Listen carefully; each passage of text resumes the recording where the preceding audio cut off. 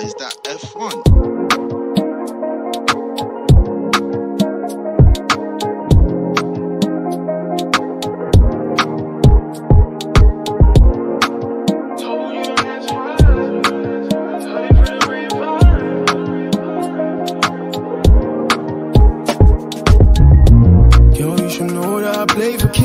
Don't ever do me wrong and you can stay with me. Been through some tough times, baby I can't shed light. Don't trust cause my ex lied. Maybe I should take and I've been through some tough times. Told you my head's fried. Heard about me, but you heard it through the grapevine. Baby girl, take time. We like a Birkin bag on your waistline. Come we just slow wine.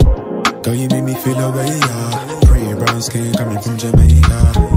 You know I'm tryna get this paper. One woman Mandela, you know player. I wanna do you now fuck later. Even though I got a lot on my. Welcome to Campus News. Today we are at New Arts Building in Hexagon Theatre and we are with one of the drama students, Thandeka Zulu. Thandeka Zulu, thank you for having us today. Please tell us what it's like to be an actor now and an artist. Thank you for having me first.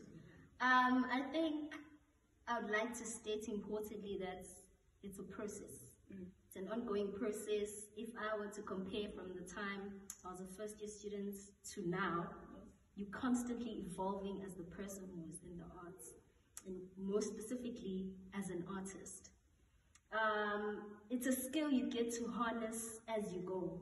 There is no point where you arrive and you're just like, okay, here I'm done, I know it all.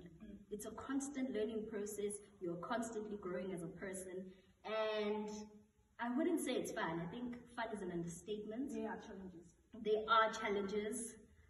For instance, let me make an example in our school. When we have shows, most of our shows are free. But it's very rare that you'll find like people coming like in masses to support us. The arts is something that is still very underlooked. It's not appreciated, and for me that is something very concerning because I feel like arts is very important. I'm not even like being biased. Arts is a very important part of life. A society that doesn't engage with the arts is very concerning. So it has its ups and downs, to be quite honest. Any advice to a student who's still in high school?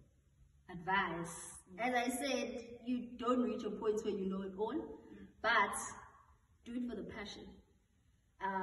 Do not come here and think you're gonna waltz in here and do it for fun. You're gonna have a problem. I promise you, you're gonna have a problem because you constantly have to wake up each and every day and choose this thing. You're waking up every day and making a choice. It's not easy.